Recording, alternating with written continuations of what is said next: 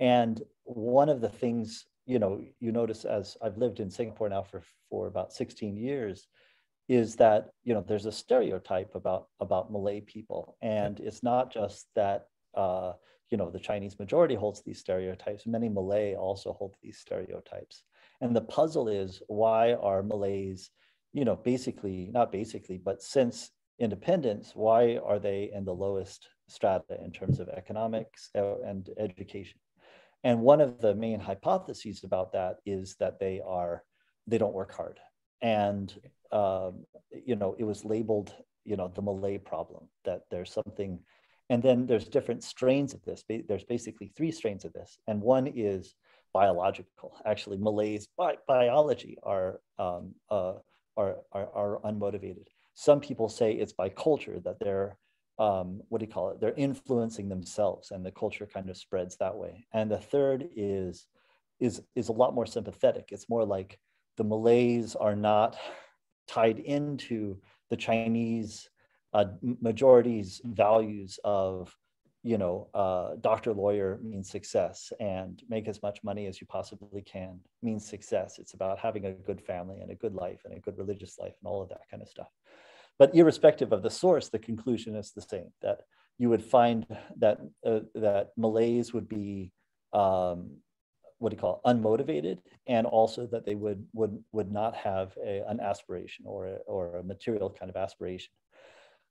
And you would expect that to be especially true with students in normal tech stream, right? But not in SMU, but in normal tech stream. And so what we found was that we interviewed people, we're interviewing adults, but when they look back at their childhood, many of them said, I didn't study very hard.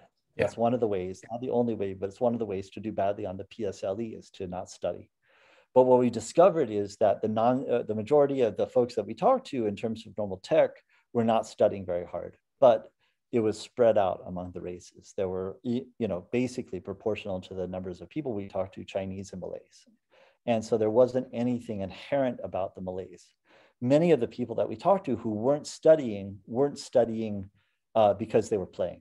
And, in the West, we think that's a good thing. Children playing is a good thing. But in Singapore, children. Yeah, right. Let children be children. You have to work, but it's kind of like you ramp it up and all of that kind of stuff, and that you actually learn more by playing and stuff like that. But in Singapore, if you're not studying by age 6 or 7, you're in really big trouble. And so that was part of it. But some of them had, family issues, disruption, family trauma, other kinds of things that would impede them from studying. Some of them were smart, but they had trouble with what we might call book smart. And so they were hands-on learners, and all of that kind of stuff. But no matter, irrespective of the issue, you did have a good chunk of people who were studying really hard and still didn't pass the PSLEs. And they did well enough to get into normal tech, but not well enough to get into normal acad. But then you had a lot of people who weren't studying. And the first point is that it was spread among the Malays and the non-Malays. And so it's nothing inherent with the Malays. And the second is that most of the people, be it Chinese or Malay or Indian, most of the people that weren't studying as kids were focused and engaged later on in life. And so it's not like it's something inherently cultural or biological. It can change. And part of it was that some people got kind of this aha moment where they discovered who they were and what they wanted to be. Might have happened later in life. Some of them had happened in ITE because they were hands-on learners. And then when they got to ITE, they were starting to do things that they were actually good at. And the instructors there were encouraging and all of that kind of stuff. Some of it happened in the world of work.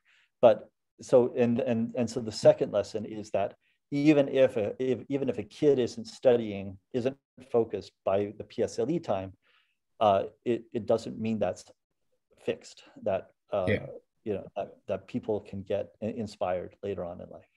Sorry, long answer to your short question.